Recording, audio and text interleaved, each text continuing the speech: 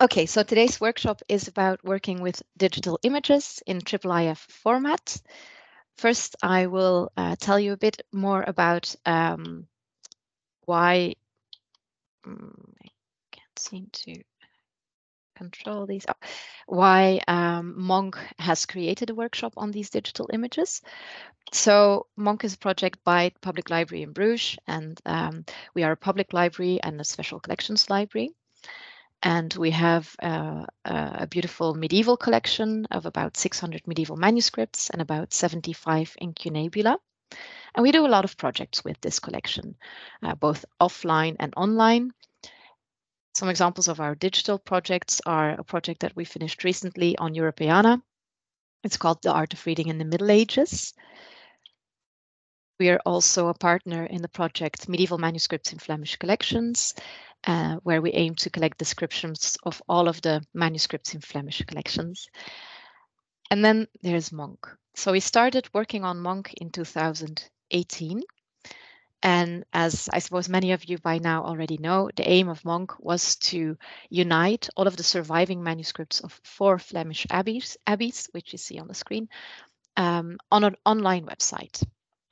We've identified 823 manuscripts from these 4 abbeys, and today they are kept at 45 institutions in Europe and North America. The bulk, the large majority of those manuscripts are kept at the 4 partner institutions of Mmmonk. So Bruges Public Library, Bruges Major Seminary, Ghent University Library, and Ghent Diocese. But about 130 manuscripts are kept in 41 collections in Europe and North America. And these are these external collections. Now, the classical way to work on a project like this would be to try to gather all of these images of manuscripts and all of the metadata, so the descriptions, to buy images or to ask for images, and then to download them and then put them online on a website. But we wanted to build our website in a different way, and we wanted to use a new technology or a digital innovation called IIIF. Now, what is IIIF? The situation now is often like this.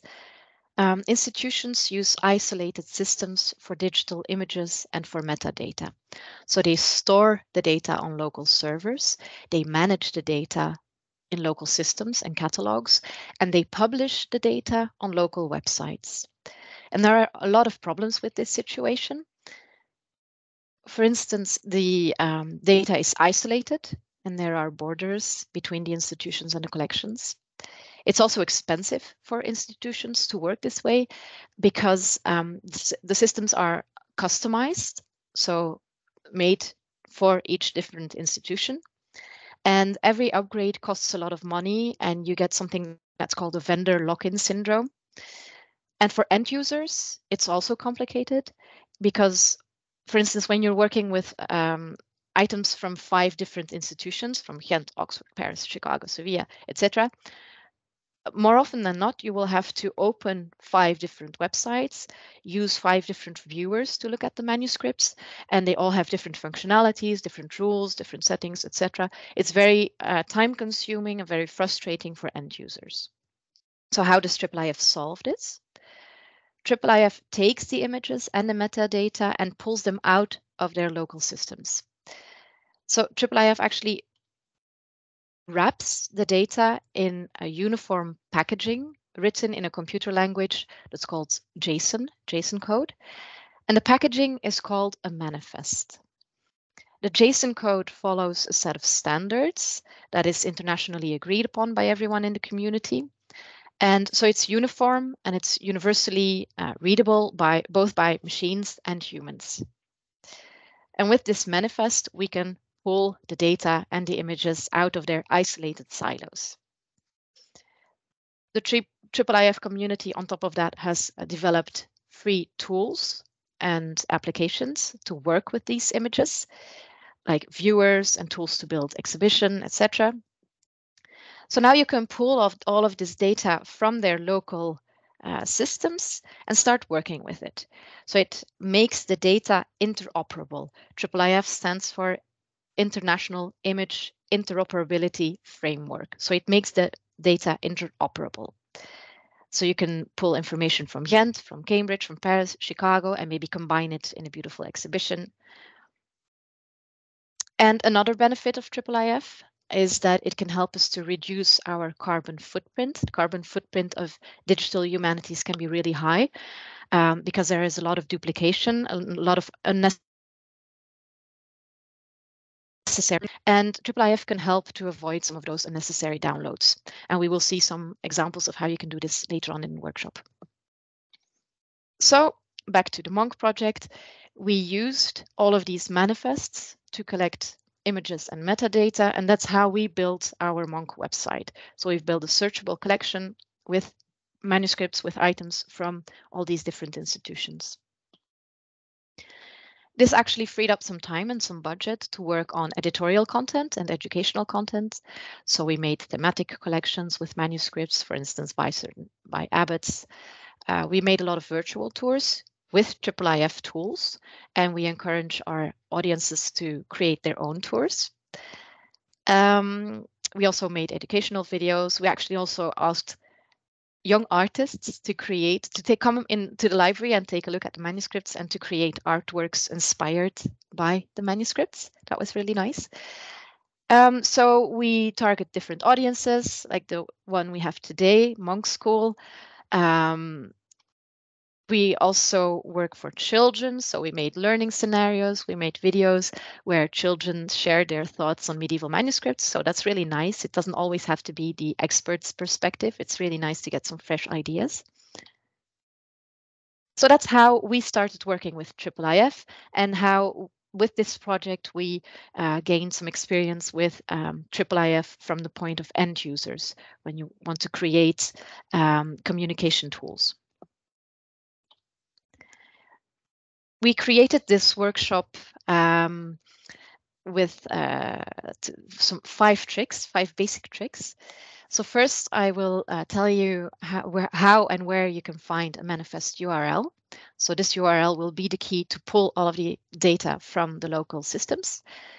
We will see how you can share a detail on an image. We will compare objects in one single viewer. And then if there's enough time, because as I said, this usually takes 2 hours, we will create a virtual tour or a quiz and perhaps embed a viewer on a website. So now I would like to ask you all to go to this URL, and I will also put it in the chat.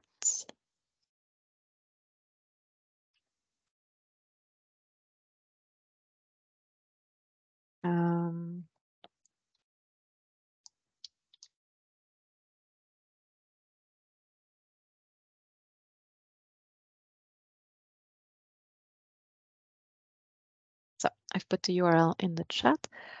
I'll switch screens again. This time I'm going to my browser. Okay. Can you see my screen?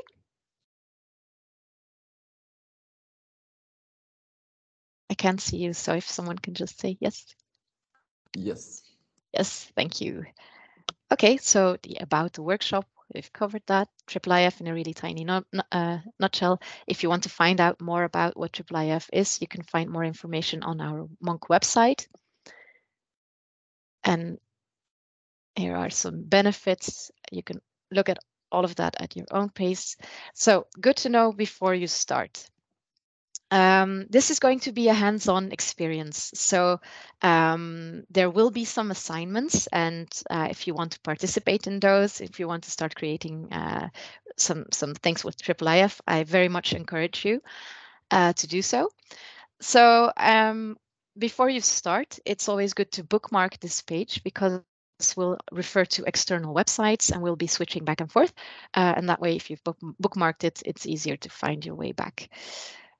Then I'll just repeat that manifest URLs are the key to work with objects in IIIF.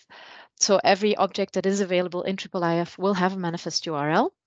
But just a quick reminder, not everything is available yet in IIIF. So if you're working on a specific manuscript, on a specific painting or whatever, it is possible that that institution doesn't support IIIF yet. Let's hope they will soon. Okay. So about the views about the tools and the websites, there are on the one hand viewers, so they are designed to consult manuscripts. We'll take a look at Universal Viewer and at Mirador. And then there are tools to create guided viewings or exhibitions, virtual exhibitions, and we will take a look at the exhibit tool. There are other tools. If you're interested in finding out more about those, you can consult this list on the website of the IIIF Consortium. So the first thing we need to do is to find a manifest URL. And I'll start by showing some examples from catalogs. So chances are that you've already seen manifest URLs, but maybe you didn't recognize it or you didn't really know what to do with it. So for instance, in our catalog in Bruges, if you go to the catalog and you look at the record of an item, you'll have underneath the header details, it has the description of what the object is. And then underneath Bekijk online, so view online, you'll find the IIIF manifest. Ghent University, same. It's if you go to the record of the item, details has the description, and then you have to go to the header for developers, and then you'll find it among all of the other links. So here, this is a manifest URL. This is Gallica, website with the digital images of the Bibliothèque Nationale de France. They have a huge amount of items in IIIF. If you want to find a IIIF manifest, you'll have to open the item in their viewer, then click on the information icon, and then scroll to the bottom of the metadata, and underneath the header links, you will find the manifest. This is an example from the Getty Museum. Again, in the object description, if you go to the header, they've listed it underneath APIs and other identifiers. And then you go to IIIF and they have the logo. So by now you've understood that every institution tackles this in a different way. But now that you know what you're looking for, it's easy. Just look for the words IIIF or the logo. Another example from the museums in Bruges, they have it under linked open data, IIIF manifest. So you'll also see that the manifest always has the words manifest or manifests, and often also IIIF. This is the Library of Congress. There it's at the very bottom of the record, IIIF presentation manifest. There you have to click on it. This is another interesting resource, Irish script on screen. Here you can either find it in the Gallica way, so go to the viewer, click on information icon, and then underneath links. Or they have made it easy for us. They have this button that says IIIF manifest. So there it's very obvious.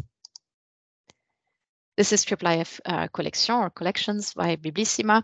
We'll come back to that later, but there you can see the logo and the manifest. And this is from Mmmonk. We have chosen to put it underneath the viewer, IIIF manifest and the logo. So if you click on one of those links, this is what you will see. You will see JSON code. Don't worry, don't panic. You don't need any of this. What you need is the URL, and you'll just want to select and copy this. This is the only thing you need. So don't worry about the code. Okay. So here are some examples of manifests. So this is from Ghent University. It has the word manifests. It has the acronym IIIF. Same for Bodleian, Leiden. So this is what you're looking for.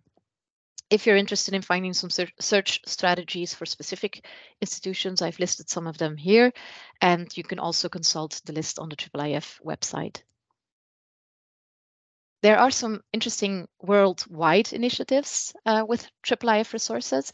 We've seen Irish Script on Screen, so they've built a collection with IIIF manuscripts, same for Fragmentarium, same for e-codices, etc.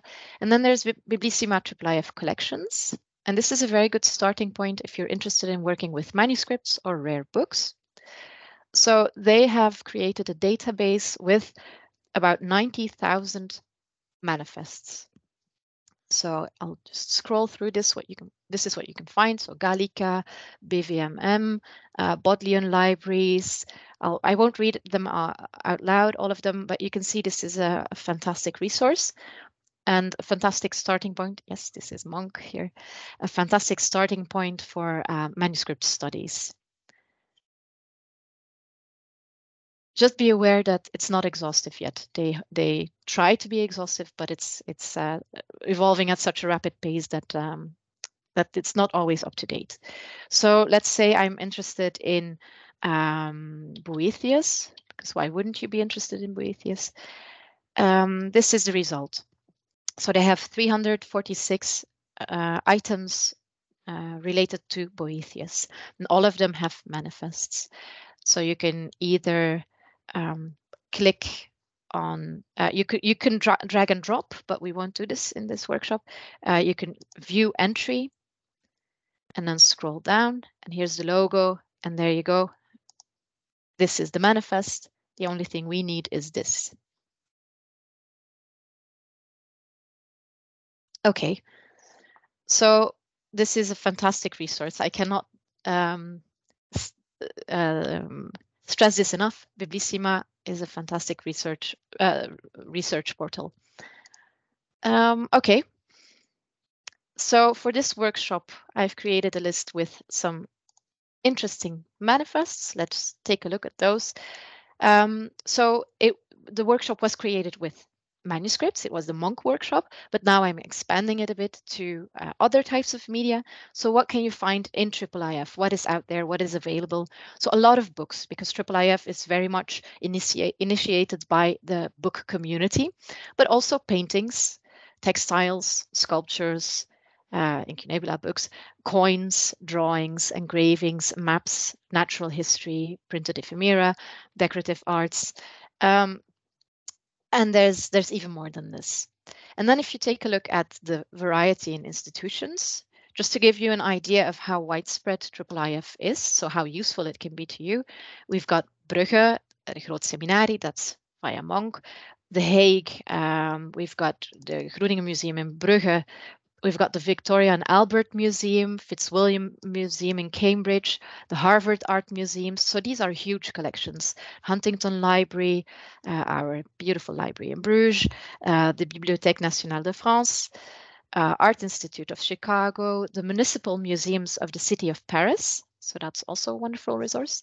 Qatar National Library, the Natural History Museum in Denmark, Library of Congress, UCLA, Tokyo National Museum. And then if we're looking at the manuscripts, the Vatican Library supports IIIF, Utrecht University, Leiden University also, British Library, etc., etc., Cambridge, Corpus Christi.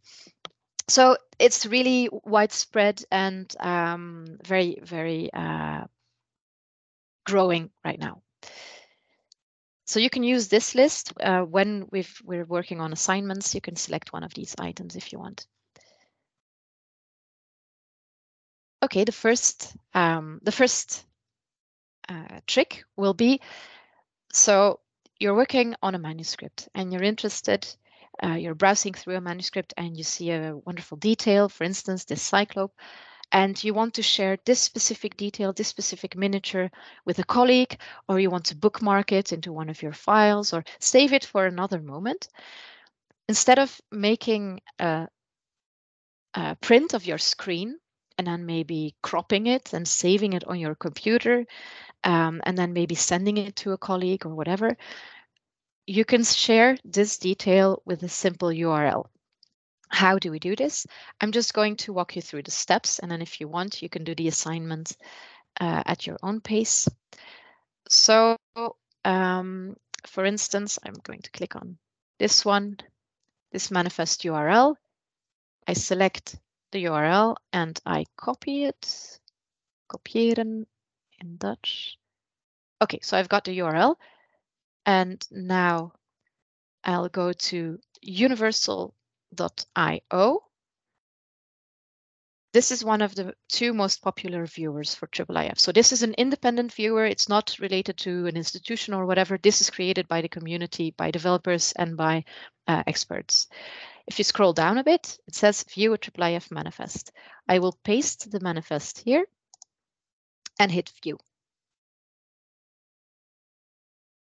This is a beautiful manuscript from the Groot Seminary in Bruges. And let's see. I would really like to zoom in on this detail. Let's close the gallery here.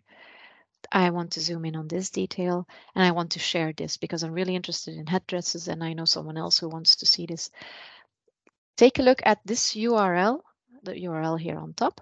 Take a look at these 4 coordinates in the URL. They will change while I'm zooming out and zooming in. So these 4 coordinates represent the location, the specific target on this image. And that's why if I share this URL, I'm going to copy it, kopiëren, and I'm going to open it here. It should lead me to exactly the same detail. You see? Okay, let's close this here. What just happened? Okay, there's my screen.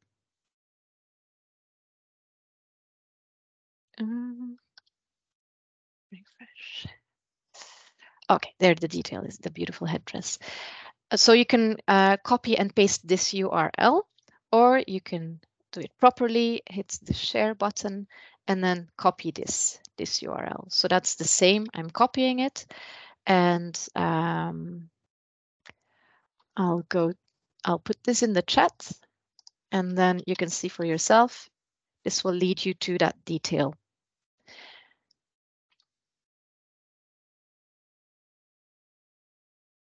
So now, if you would like, we'll take a few minutes to do this first assignment. You're all manuscripts people, so let's do the manuscript assignment.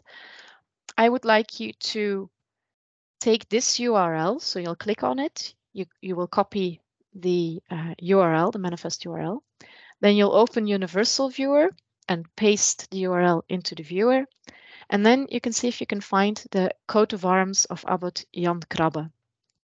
Zoom in on it, and then share the URL with us in the chat. If you want, you can obviously also do assignment number 2 on the painting by Jan van Eyck. So give it a try and share your results in the chat. If you have any questions, don't hesitate.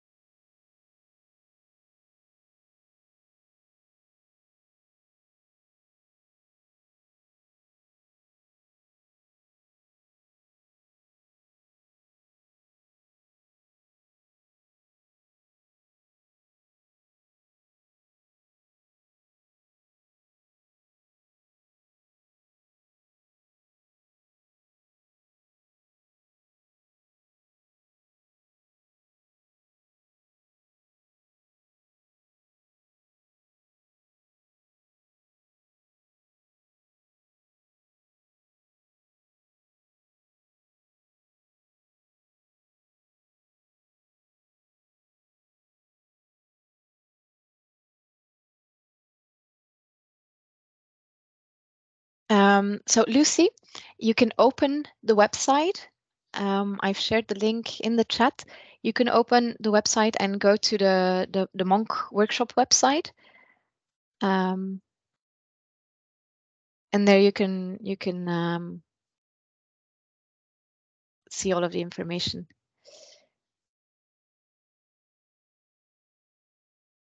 Okay, I'm seeing some results in the chat. It's not an exam, but I'll just open the one sent by Tom. Let's see if it works. Did you find the coat of arms? Yes, well done. 10 points.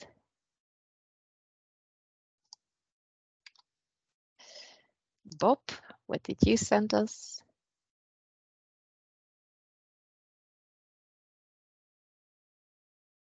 Ah, yes, the bird. Okay, nice. Okay, so I'll move on. I think everyone is on board with this. Are there any questions? Can I help? Can I assist? Or is everything clear?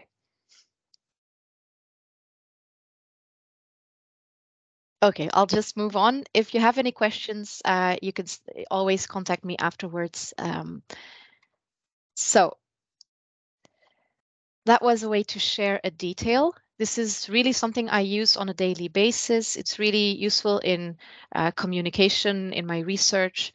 So you can you can write a document and say, okay, the Cyclops on folios this and this, in manuscript this and this, and then hyperlink the word Cyclops or whatever you want to refer to, or hat or parakeet, and then hyperlink it with this URL behind it. So that's fantastic. So you can also bookmark the URL and maybe store it in a file that says beautiful headdresses or wonderful creatures or whatever. So you can see this is a beautiful way to avoid unnecessary downloading. The next trick will be to compare objects in another viewer called Mirador. So let's get back to the situation that I mentioned in the introduction. I'm interested in 5 objects or 3 objects, but they're all in different institutions. And I do not want to switch back and forth between those institutions' websites. I can, with the manifest URL, pull them out of their silos and open them in one single uniform viewer. And that viewer is Mirador. So what I just showed you before, the targeted location on an image, only Universal Viewer can do that. And comparing objects, that's something that only Mirador can do. So they both have their strengths and weaknesses. So how do you compare items in Mirador? I will walk you through it again, so you can just watch my screen and then you can try it afterwards. First, I will open the Mirador viewer. It looks like this. It already has 2 items set up, but I will close these windows because I want to start working in my own workspace. And then I will select 2 manifests. Let's take this one.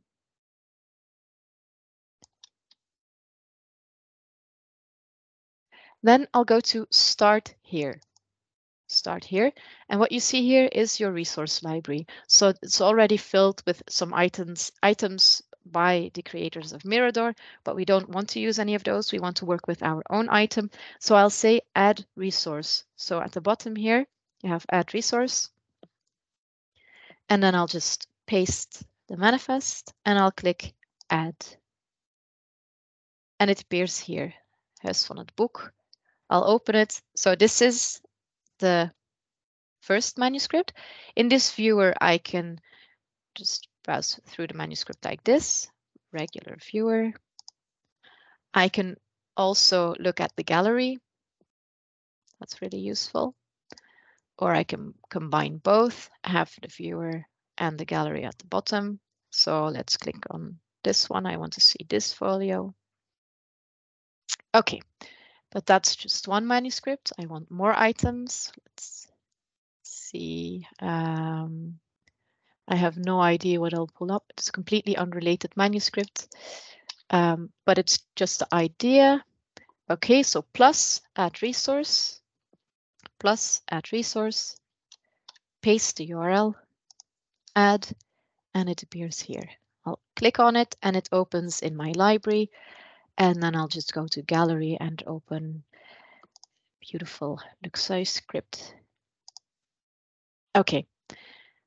They happen to be completely unrelated, but you can see how this can be really, really interesting if you want to compare scripts or if you want to compare iconographic compositions, etc., etc. You can add as many slots as you want. At some point, obviously, it will be too small to see. What's really interesting here as well is that you still have access to all of the metadata. So you have this rich context in which the manuscript lives. Same here. Okay, so that's how you can compare images. If you, sorry, I'm switching back and forth. Okay, so when you're done for the day and you want to continue to work on this collage tomorrow, it's really important to know that in Mirador, you cannot log in and create an account and save your workspace. But what you can do is go here to the 3 dots to workspace options and say export workspace. So this configuration is like this. It's code, and you can just copy it and then do something old school like paste it in a Word document or a notepad. And then tomorrow, if you want to continue working on this, I'll just close this.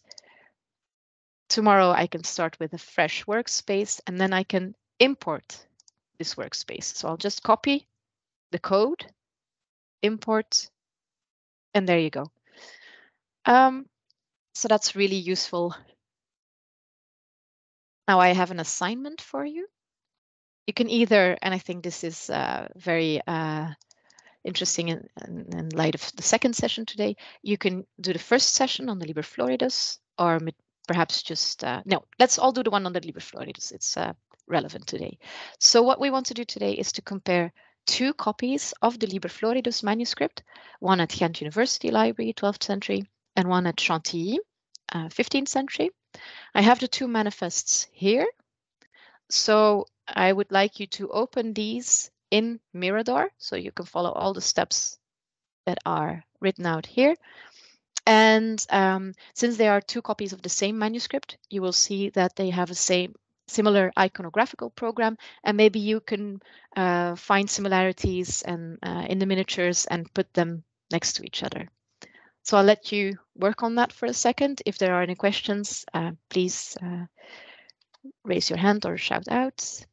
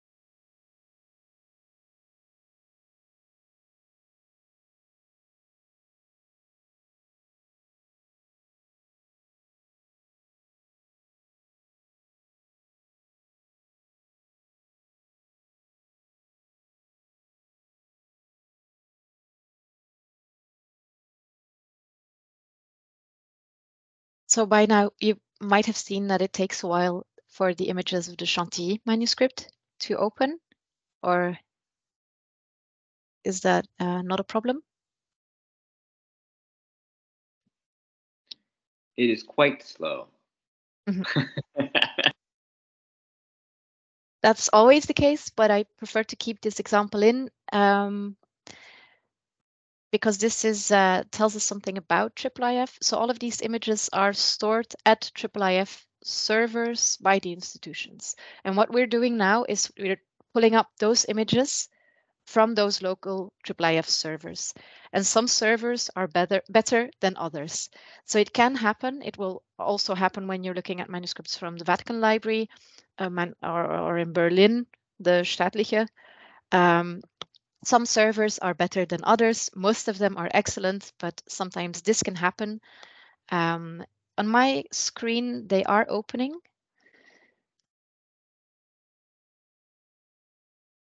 In the meantime, I also opened a different collage, something I created for a session last year, where I've opened 4 copies of Boethius' Constellation of Philosophy at the same opening, so all of them at the beginning of book 1.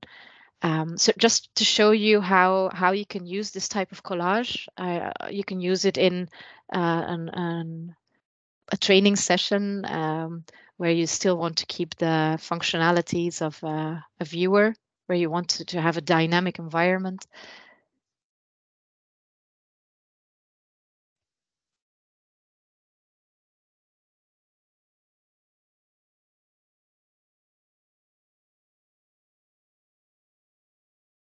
If anyone has managed to open the images and to find a nice similarity between the 2 manuscripts, feel free to share a screen print in the chat.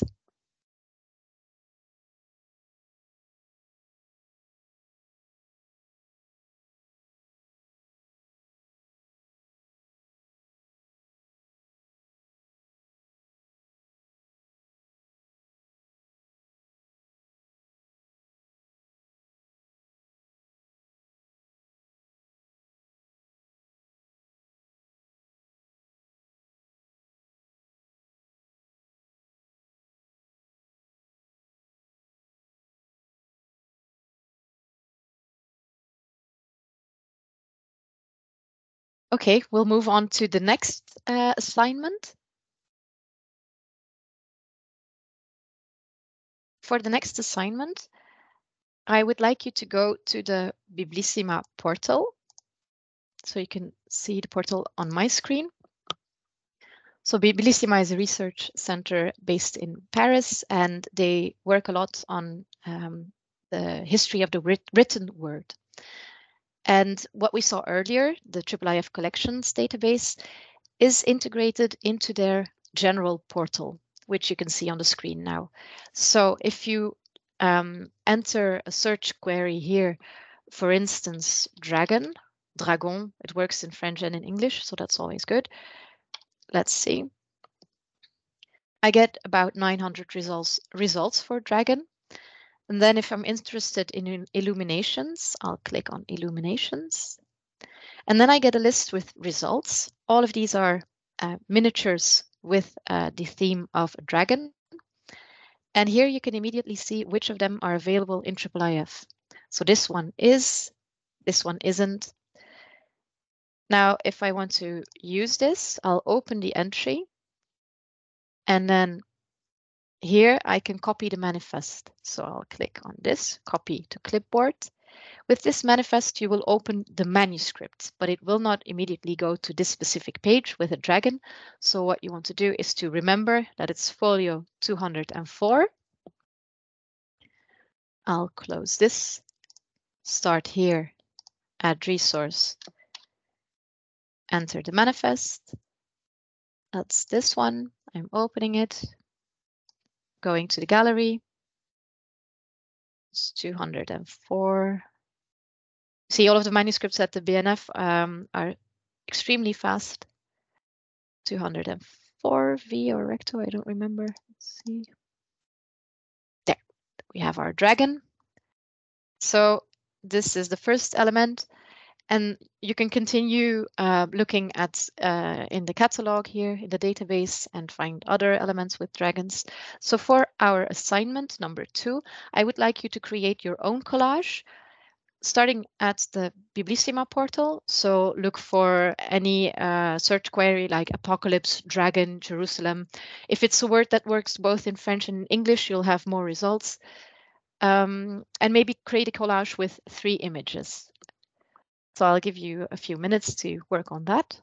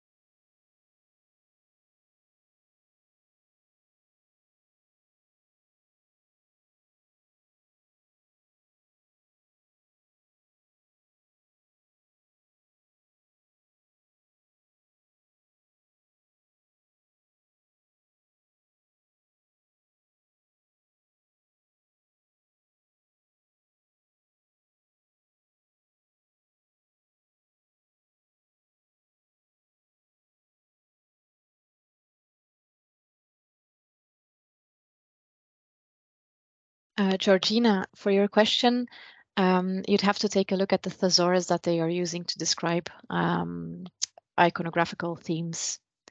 So Last Judgment, maybe you want to try it in French. I'm sure that will give more results. And Lucy, thank you for the screenshot that you shared from the Liber Floridus. Does anyone want to share their collage, a screenshot of their collage? Let us see what you've been working on.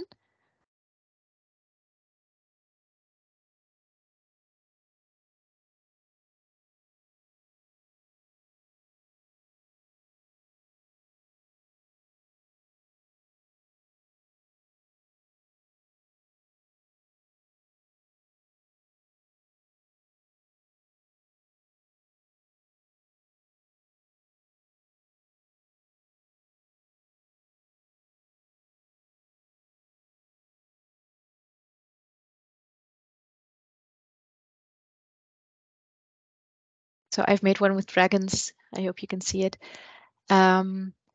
If you want to share your collage, you can make a print of your screen and share it in the chat. And in the meantime, I will move on to the next trick.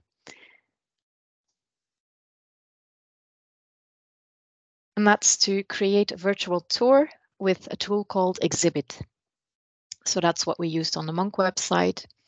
And students by Professor Wim Verbaal, also here on the call, have made virtual tours for our Mmmonk website as well. So it's a great tool to get students to engage with the material they have been working on. So let's just take a look at some examples. This is a tour created for Mmmonk on the annotations made by scribes at the end of books. So it always starts with a simple introduction. We use images, IIIF images, so I don't have those. I mean, I have those images because this one is from our collection, but you don't need to have the images. You just use the manifest URL and it pulls those images directly from the server. And what you have here is a very dynamic environment. So you don't have a static image, but you have this image where you want to focus on a detail, but the viewer, the person who is viewing this, the audience, can always zoom out. So you can present the detail that you want to focus on, but you always maintain it in the rich context of a folio that it lives in. That's so important for a miniature, obviously. And if you use this button, you can also access the metadata. So you don't really have to write about the author or the date of the manuscript, etc. All of that information is always available by looking at this. So you can add labels like this. You have a lot of layout options, as you can see here. And it's really nice. They can always zoom out. So that's one example. You can also create quizzes. I cannot show you this one yet because it has one of the items is from the British Library and they've been hacked. So because that item is no longer available for now, the quiz doesn't work really well. So, but you can create a quiz with multiple choice questions. You can pinpoint certain items. You can give hyperlinks, perhaps to a chapter in a book that you've been discussing. And at the end, when they finish the quiz, there's confetti. So that's really nice. You can also include videos. So for this one, which is on the binding structure of a medieval book, that's a technical arts and crafts topic. So we decided that we wanted to be able to introduce videos for more dynamic explanation. So we worked with Exhibit, the people who built this tool, to make this possible. So you could also include maybe a comment by a curator, by an expert, by a student, just to give it a more personal touch, a more dynamic touch. Now, how do you do this? You go to the Mmmonk Workshop exhibit app, create an exhibit anonymously, and then choose one of these formats. Slides is what we've seen before. Kiosk is when it plays automatically. Scroll is when you scroll down a page, and then quiz is the quiz. Title, just test. So this is your introduction. Then I will allow duplication because this is really useful when you want to make an exhibition in several languages. Then you can just copy the skeleton of the exhibition and then just translate the text parts. I'm not a robot. I've read all of this. Create exhibit. Then really important, again, we're not logged in. We don't have an account. So you need to save this URL. That's the only way to return to this, to the editor side of the exhibition. Then I'll add an item. So this is where I will paste IIIF manifest URL. This is the final thing I'll show. Let's just use this one, import.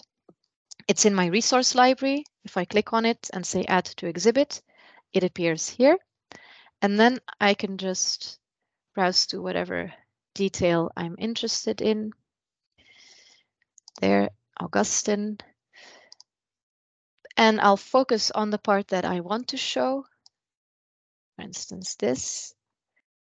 And then as soon as I hit plus, it will block this detailed zoom and we'll link it to this comment. So test 1. Like this. I can add another part of the same book. Just randomly selecting something here. Tap, tap, tap. Test 2. Okay, and then maybe add another item. This one, import hep, add to exhibit. Yep. I want to focus on this. Plus, oops, test. If I want to change the order, I just drag and drop. And then if I want to see what it looks like, I hit preview. And there you go. Then if you're ready, if you're happy with this, you can use share. And then here you can see the edit or view. So if you want to publish this somewhere, you use view and you share this and you put it in your craft, your content management system. And there you go. And that leaves it was 3 minutes to 5, so I will stop here.